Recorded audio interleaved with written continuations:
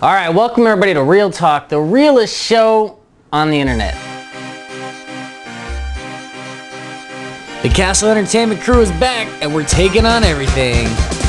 If you're the younger brother, you're always f***ing Luigi. All right, Mario, you go ahead and die first, and then I'm gonna jump over and be like, Luigi, and I land, and I just, you know, kind of. It isn't like even a porno scene or anything at the end. It's just like, oh, congratulations, you found her. If I took years to find my girlfriend that got taken by some asshole, I am boning like literally on the spot. Like R. Kelly, I'm a flirt, right? I'm a flirt a little bit.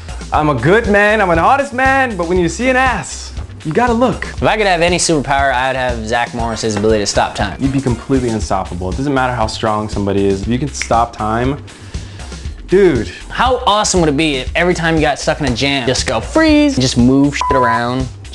This will make my life better. I kind of want her hands to be here and this pizza here in my mouth.